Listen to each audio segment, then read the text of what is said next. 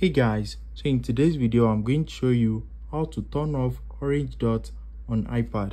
So if you are seeing this orange dot at the top of your iPad, let me show you how to turn it off.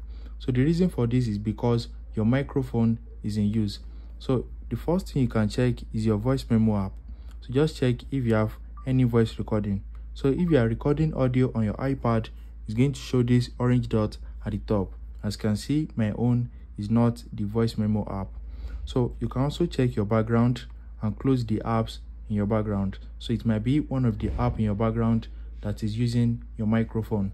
So another thing you can check is go over to your settings, click on accessibility.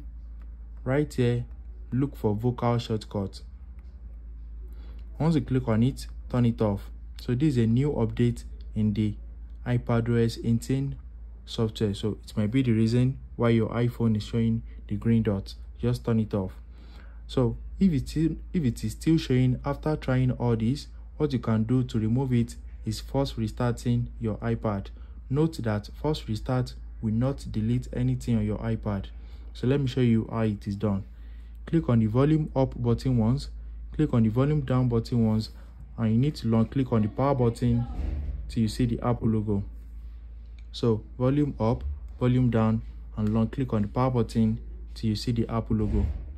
Once you see the Apple logo, leave it and your iPad will restart.